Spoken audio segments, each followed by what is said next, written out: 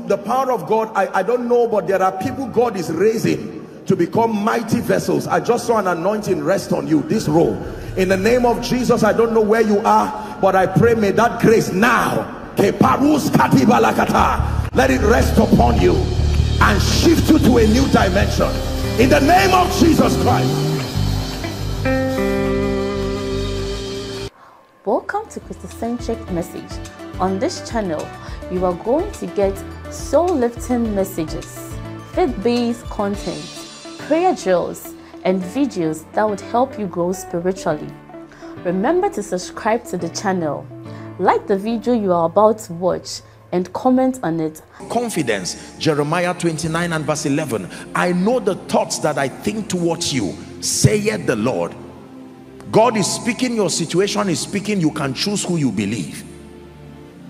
Saith the Lord, thoughts of peace and not of evil, to give you an expected end. So it already prophetically tells you that God already knows that you have an expected end. And then at the end of time, we know how these things will be. I saw a new earth and a new heaven, for the old earth and the old heaven had gone away.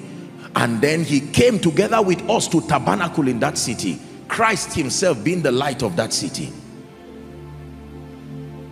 We know the end of time. So with all the confusion and all of these things, everything that is a breaking news is an old news based on scripture. The Bible already told us there will be wars and there will be rumors of wars, for instance. But the Bible also tells us, nay, in all these things, you are more than conqueror. So when we act confident in an uncertain world, we look like fools, except that our wisdom is superior because it comes from the authority of scripture.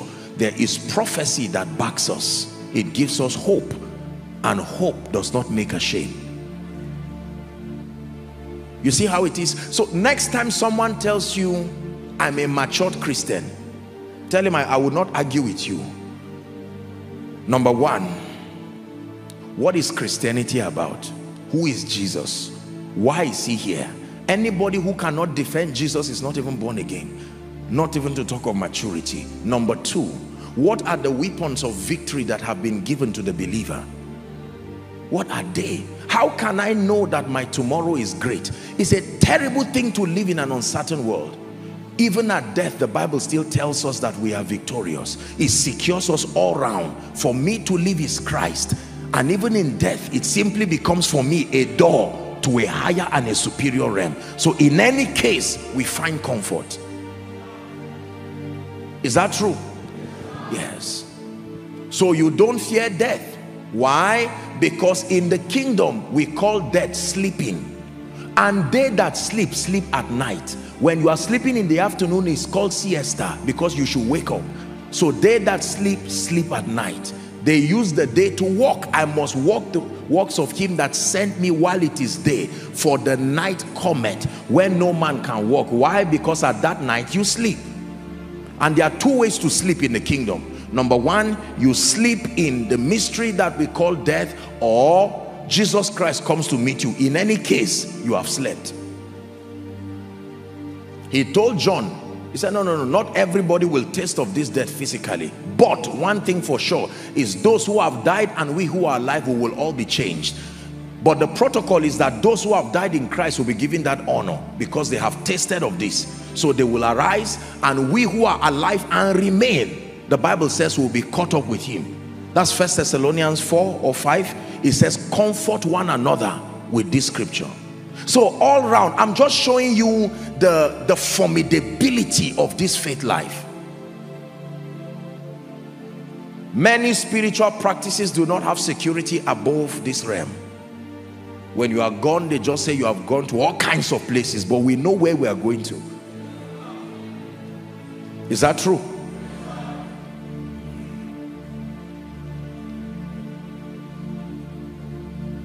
Why will you not want to come to Jesus with this kind of provisions? Your destiny, your future, your eternity, everything is secured in Christ. This is why Satan fights the gospel. Please pay attention. This is why Satan will do anything to make sure your loved ones are not saved. This is why Satan will do anything to make sure that you do not rise. This is why Satan will do anything to make sure you don't have the prosperity it takes for your comfort and for the gospel. Can I tell you this? This is not to glorify Satan, but you see, you need to study how visionary Satan is. There is nothing that he does that is for itself. Everything he does is connected to one big goal: to stop the revelation of Jesus and the glorification of the same. Ask Satan, why do you fight prosperity? That's the same reason. Why do you fight the bodies of men? Same reason. Why should the woman not have a child? Satan does not have any business with the child. His concern is that anything captured in your life, please pay attention, anything captured in your life becomes Satan's business if he finds out that there is potential in it to reveal Jesus and to glorify Jesus. Let me repeat. That means Satan has no business with your job. He has no business with your health. He has no business with your children, if he does not think there is something in it to bring glory to the name of the Lord. The moment Satan finds out that there is something in your life that he suspects, he doesn't have to wait for you to be born again. He suspects that one day, with this talent you have, if you ever get born again, he will not wait until you get born again. He will begin to attack it. Satan is not motivated by many motivations. There's something you can learn from him. There is a singular motivation. He's motivated by one agenda: to stop the revelation of Jesus Christ and to stop the glorification of the same. Can I tell you this? If God takes everything that can reveal him in us, Satan will pass you like this and you will beg him to come, and you will say no. He will go to look for where next that glory went to. So he's not just looking for you because of you. If you don't understand what I'm teaching, you will not even understand tonight's teaching at all.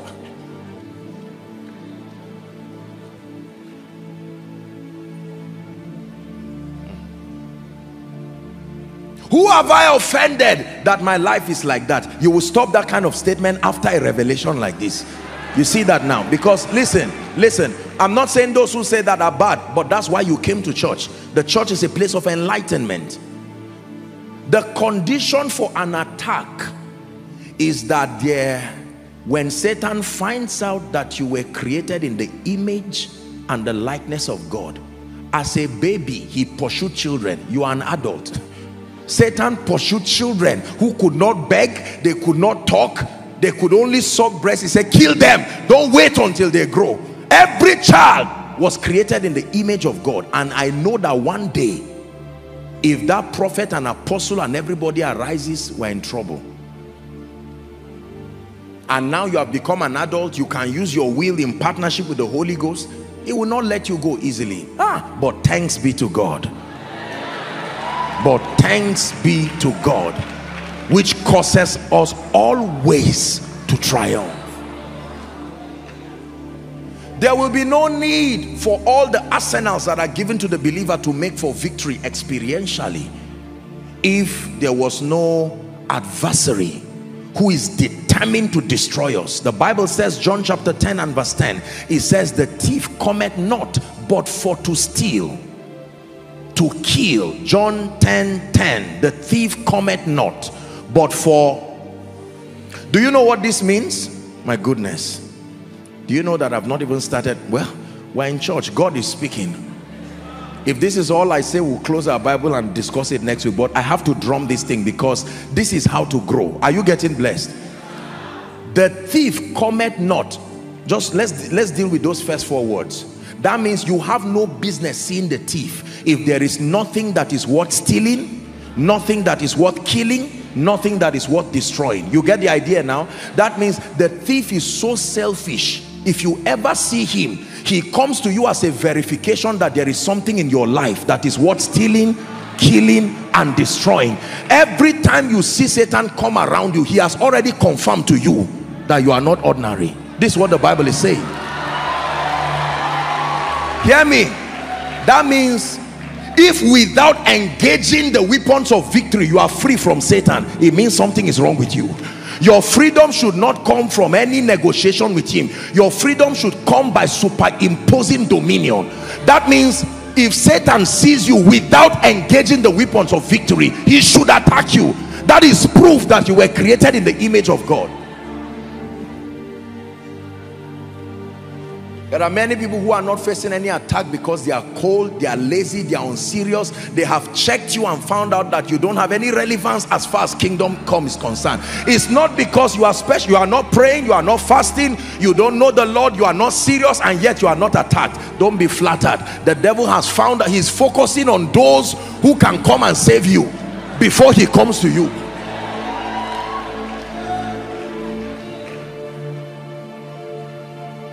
I was glad when they said unto me. You see, that church is a good place. It truly is. Please sit down. So the thief cometh not but for to steal. Please give it to us again. To kill and to destroy. Jesus contrasts it and says, I am come that they may have, and they may have it more. Look up. There is a difference between life and abundant life. Oh, what is getting me into this thing this night? Life and abundant life. Listen carefully.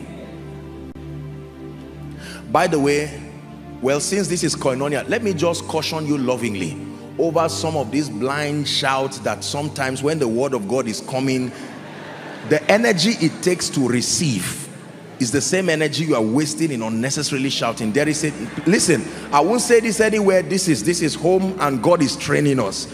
Are we together? Yes. We must be thoroughly furnished. Sometimes I don't mean to insult you, but just listen to, if it's to laugh, when it's laughable, all of us know. But some of these shout, most times people who do these things are not getting it.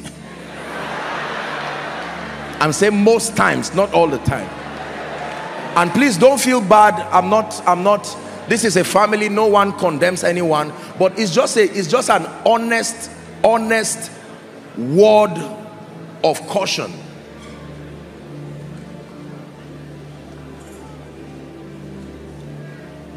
Hallelujah. Praise the name of the Lord.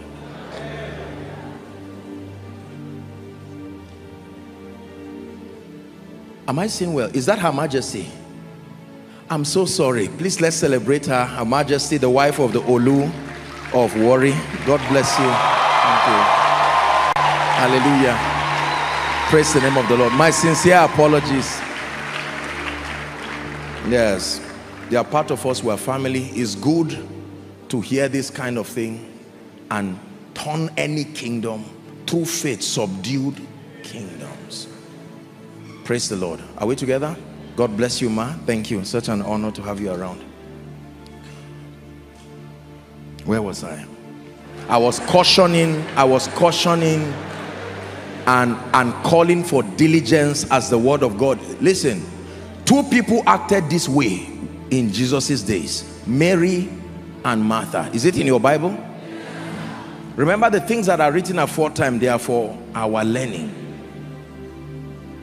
Martha was running around doing all kinds of things and she was not getting it. Mary sat quietly and was listening. Here's what Jesus said: Martha, Martha, you are worried and offended about so many things, but he says this one thing is needful, and this Mary has chosen, to sit down at the master's feet. Now please look up. Because it is true that this kingdom operates by knowledge, number one. Because it is true that you were created in the image and the likeness of God. Number three, because it is true that there is an adversary, and the Bible is not silent about him. God decided to invent a formula to ensure that believers remain victorious, and that formula is the word of God in partnership with the Holy Spirit, in partnership with gifts, men and women of God who he has sent. Are we together now? Yes. That when God grants you access to a spiritual family, God grants you access to spiritual voices. God grants you access to scripture. He grants you access to the Holy Spirit. He has supplied to you the weapons of victory. The men and the women of God interpret scripture. They instruct you according to Jeremiah 3:15 in knowledge and in wisdom. That is their assignment, to feed you, to give you that spiritual nourishment. Are we together? So they give you understanding, they give you knowledge.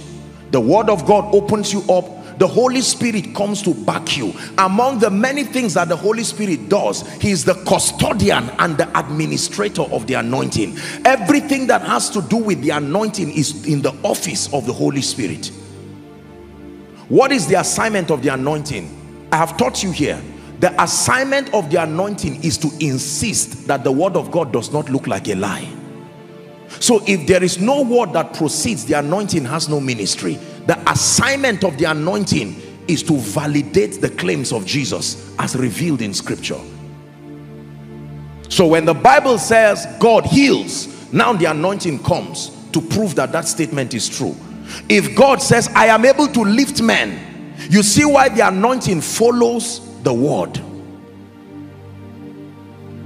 This is the biblical strategy for administering the anointing. There must be a statement that you must put on ground first. Something the Bible says should be done. Then the anointing, you can beckon on the Holy Spirit now.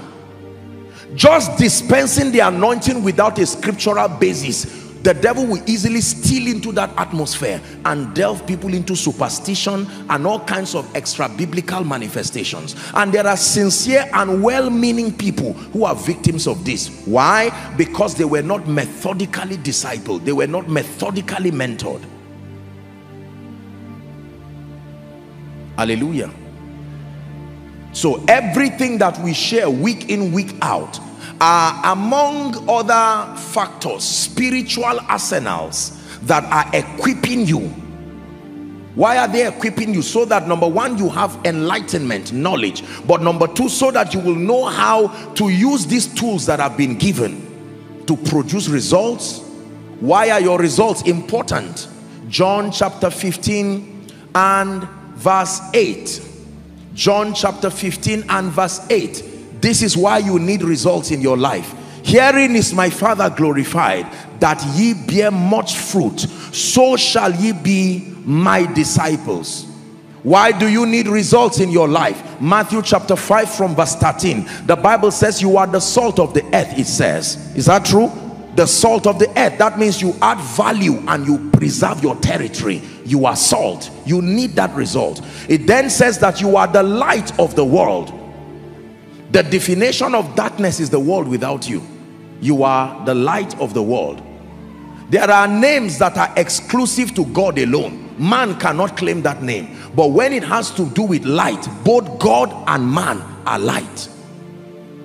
There are names that he freely shares with us. One of it is he is the Son of God. We are sons of God. One of it is his light.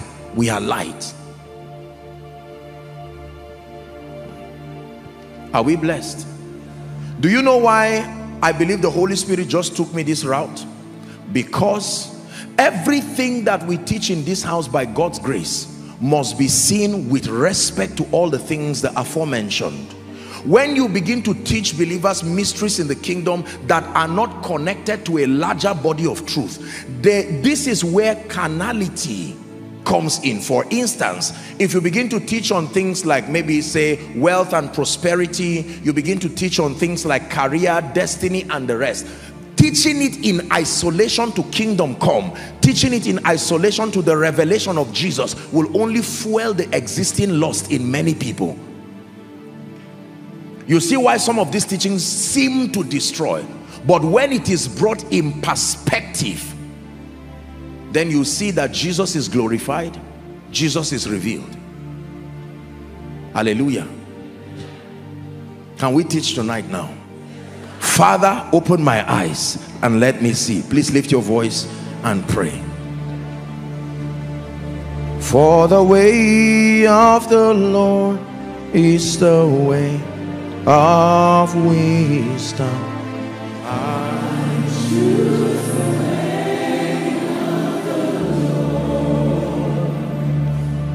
For the way of the Lord is the way of wisdom.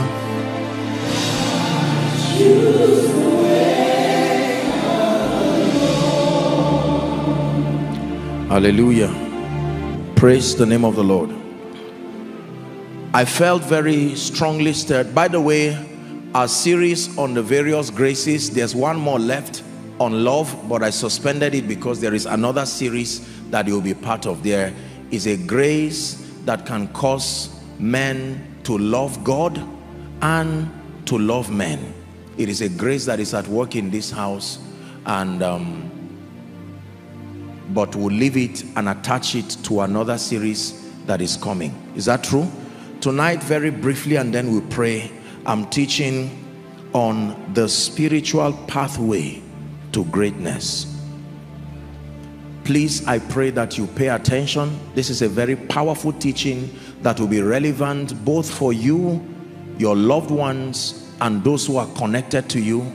It is important that we learn the ways of God. The Bible says that in the last days, when the mountain of the Lord is lifted above every other mountain and every hill, it says nations will come and men will say, come, let us go to the mount of the Lord, the house of Jacob, and he will teach us his ways. The spiritual pathway to greatness. The Bible clearly tells us that everybody has a great destiny in Christ. Everyone born of God and everyone currently walking upon this earth right now has a great destiny in Christ. In Hebrews chapter 10 and verse 7, Hebrews chapter 10 and verse 7, Paul was speaking and he made a quotation that was referring to Jesus, but then by extension to his church and to believers in general.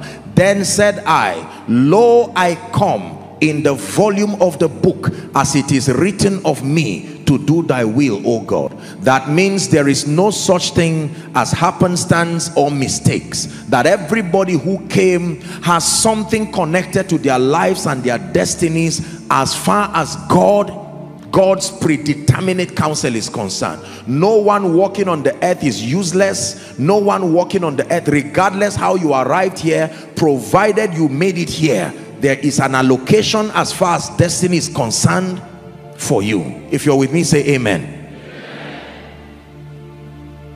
This is very important. The Bible lets us know that in Christ that we can have great destinies, and that greatness is the heritage of the saints. Not just godliness, but greatness. These are some of the benefits and the provisions that we have as sons in light. The heritage of greatness is our birthright. The heritage of greatness is God's desire for every single one of us. Are we together? Philippians chapter 3, please. Let's read from verse 13 and 14. Philippians chapter 3 from verse 13 and 14 lets us know we have a great destiny. I count not myself to have apprehended, he says, but this one thing I do, forgetting the things that are behind, I reach forth to those things that are before. I press towards the mark of the prize of the high calling. Apostle Paul says that he has a high calling. His calling is not an ordinary calling. His calling is a high calling of God in Christ Jesus. Everyone say, I have a high calling. One more time, say, I have a high calling. That means there is nothing ordinary about your life and my life as far as destiny is concerned. How about the heritage of greatness?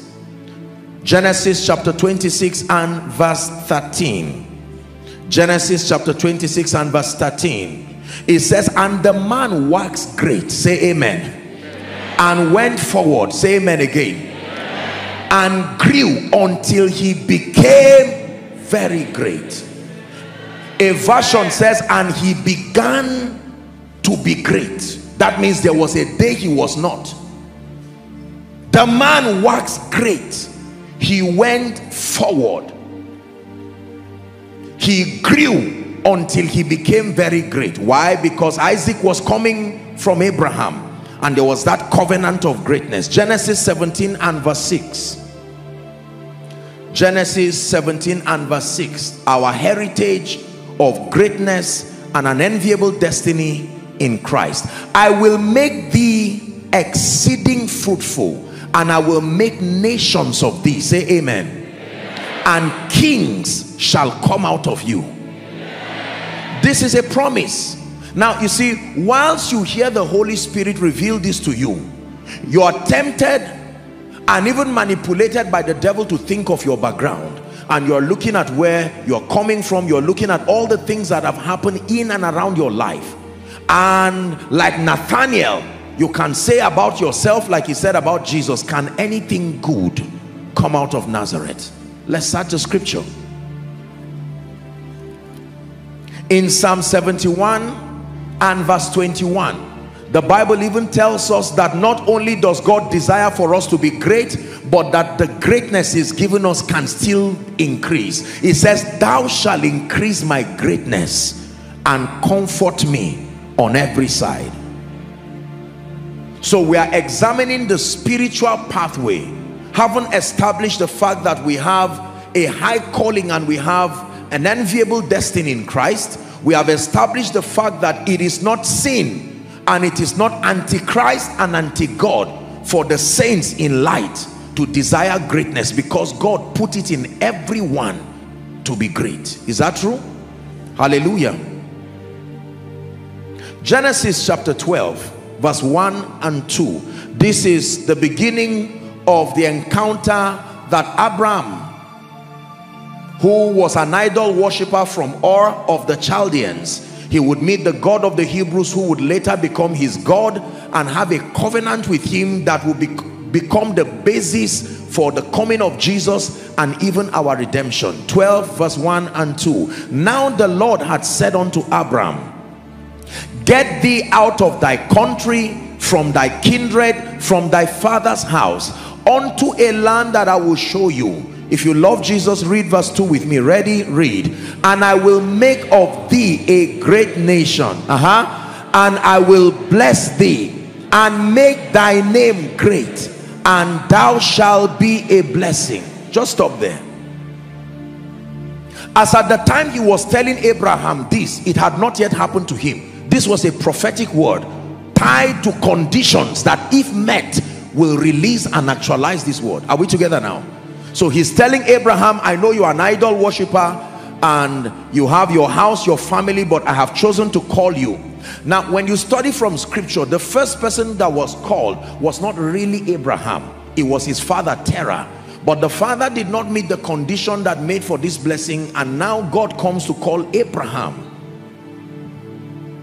Come out of your father's house, come out of all of these places, because this is what I want to do. This is your destiny. I want to make of thee a great nation. I want to bless you. I want to make your name great. Thou shalt be a blessing. In fact, let's read verse 3. Verse 3, please give it to us. It says, I will bless them that bless thee, and curse him that curseth thee. There is a revelation here I want you to learn. For every one person who curses you, there are many them who bless you. You see the ratio. I will them that bless you, him that curse you. There are always more people willing to bless you and partner with God over your life than one person who may want to curse you. So if the person in your village is one, we are here, the family is here, the angels are here. And in thee shall all the families of the earth be blessed. Now you may be tempted to say that this is just for Abraham. But Paul gave us perspective in his Pauline epistle that when God made this promise, it was to Abraham and his seed, that seed being Christ. And Galatians chapter 3 and verse 29 says, and if ye be Christ's, then are ye Abraham's seed and heirs according to the promise. That means what he told Abraham through Christ can become our reality. You see the connection now? It is from Abraham through Christ. Now it is our reality. So greatness is our destiny. And when I say greatness, I don't mean some of this carnal pursuit for greatness that has no kingdom perspective. Remember that we already gave a background tonight, that everything that we seek and everything that we communicate, it is the whole counsel of God, but it is with respect to the revelation of Jesus and the glorification of the same. It says, and if I be lifted from the earth, I will draw all men. Is that true? And I've shared with you that one of the ways that God gets glory is by glorifying the sons. Every father is glorified when his sons are glorified. John 17 and verse 1, Jesus lifted up his eyes unto heaven and he prayed a prayer and he said, Father, the hour is come. Here is the protocol for God being glorified. Glorify thy son, that thy son may glorify thee. So if the sons are not glorified, the father cannot be glorified. This is the principle of shared dominion. The father does not glorify himself. His glory comes from the excelling of the son. The son does not glorify himself. His glory comes from the excelling of the church in partnership with the Holy Spirit. The church cannot glorify herself. Her glory comes from her dominion over the cosmos, principalities and powers inclusive. So everyone in the Kedar has the glory that they receive. Dominion over creation is how the glory of the church is revealed. The dominion of the church is how, in partnership with the Holy Spirit, is how the Son is glorified. And in the glorification of the Son, the Father is glorified. No confusion. This is the protocol. Have we learned today? But there is a biblical pathway, and I'll be very fast over this so that we'll pray. Many believers do not know that there is a protocol to greatness. They desire to be great in ministry, they desire to be great in business, in career, and so on and so forth. And for many people, we just guess and shadow box our way, and we're not able to attain that level of spiritual efficiency to rise so that we can do much for the kingdom. Now, in your desire to be great, the first information I want to bring very quickly tonight is that with respect to greatness, there are two principal seasons in the life of everyone. With respect to greatness, with respect to the subject of greatness, there are two principal seasons in the life. Two principal seasons. Are you ready? The season number one is called the season of preparation. Please write it down. The first season that every believer in Christ who desires to do much for the kingdom, especially at these end times, there is no instant manifestation in the kingdom. The season of preparation. Please pay attention to the things you'll be learning. The season of preparation.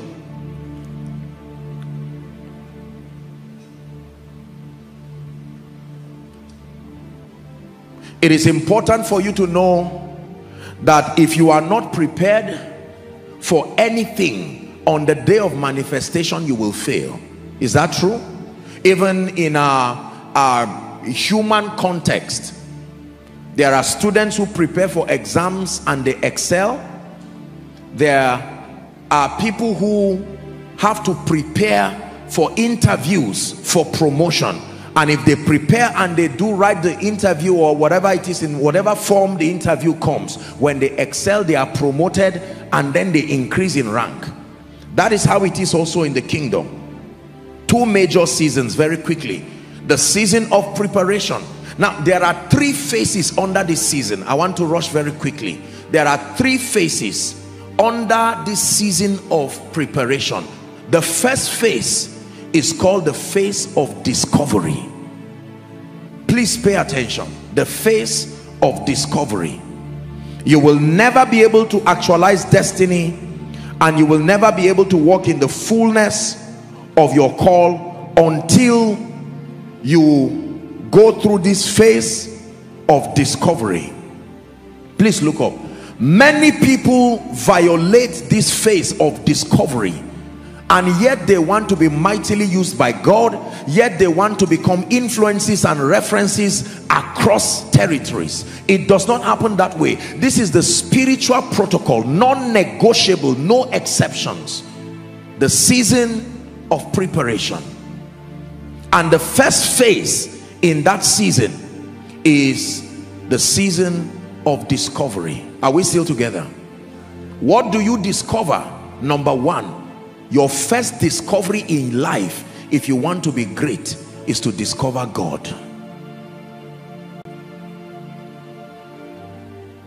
Discovery. God Almighty. That encounter with the God of the Bible is the first thing. Anybody who wants to be great the kingdom's way, you must go through that phase of discovery. Hear me. The first thing you discover is not the family you come from. In order of importance, the first thing you discover, people discover all kinds of things but God.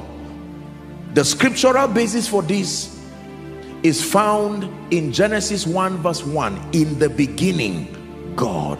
That is the spiritual protocol. Genesis 1 verse 1. In the beginning. The first 4 words recorded in the Bible. In the beginning of anything, you start with God. In the beginning of business, God. In the beginning of ministry, God. In the beginning of marriage and a home, God. In the beginning of parenting, when you violate that formula, you have compromised on greatness God's way. Now you can route greatness through some other formula and then face the consequences of the side effects that come with them. Dearly beloved, I hope you were blessed by this message. Do not keep the video to yourself. Share to as many as you can to help them bless. Check our homepage for more of our messages. Subscribe to the channel, comment on it, like it. See you on our next video. Bye. Pray for your destiny.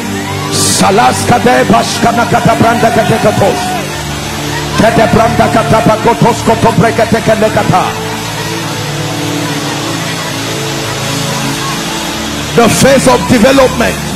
Lord, grant me the discipline